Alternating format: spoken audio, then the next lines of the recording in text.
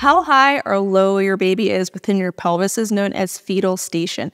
And this is an assessment that your provider can find while they are doing a cervical exam. To determine fetal station, they're going to look for baby's presenting part, which is usually their head, in relation to the ischial spine, which is this jutted out bone here on the back side of the pelvis. If baby is above the ischial spine, they're going to be a minus number. So -1, -2, -3. The numbers get bigger as they move away from the ischial spine. If they're right at that ischial spine, they're a 0 station. And if they're below it, they're going to be a plus number. So +1, +2, +3. The numbers get higher again as you move further away from that ischial spine.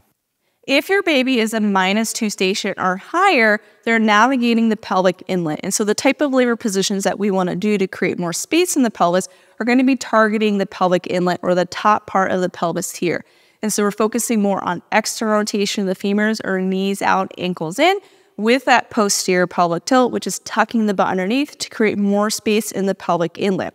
You may find that during labor, if your baby is still trying to engage into your pelvis, you tend to favor a lot of front to back type movement patterns because it's creating more space intuitively in the top of your pelvis. The next pelvic level is going to be the mid pelvis. This is where baby's going to rotate through the pelvis after they have engaged or entered into the pelvis. The mid pelvis is marked by the fetal stations -1, 0, and +1 station. Now, depending on your personal anatomy, a -2 or a +2 may also be a part of the mid-pelvis, but in general, the -1, 0, and +1 stations are the mid-pelvis.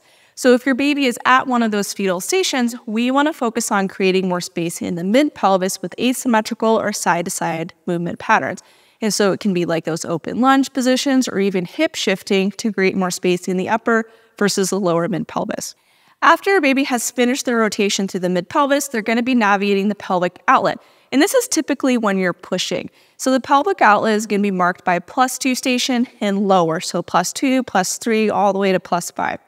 With the pelvic outlet, we want to focus on more internal rotation of the femurs or knees and ankles out, which helps to create more space in the bottom of your pelvis. So fetal station is how high or low your baby is within your pelvis. This is going to be annotated by the ischial spine or this jutted out bone here on the back side of the pelvis. If your baby is above this ischial spine, they're going to be a minus number. If your baby is right at that, they're 0 station. And then if your baby is below that, they're a plus station. Depending on where your baby is within your pelvis is going to help you determine what type of laboring positions that you should do. If your baby is trying to navigate the pelvic inlet with a -2 station or higher, we want to focus on creating more space in the top of the pelvis with that external rotation of the femurs and also that posterior pelvic tilt or tucking the butt underneath with the knees wide. If your baby is a -1, 0, or +1 station, they're trying to navigate the mid-pelvis, and so we want to create more space within the mid-pelvis with asymmetrical or side-to-side and swaying type movement patterns. Now, if your baby is at a +2 station or lower, they're typically trying to navigate the pelvic outlet, so we want to create more space in the bottom of the pelvis with internal rotation of the femurs or knees in, ankles out. So understanding fetal station is really important to understanding what type of labor positions that you should be doing during your birth.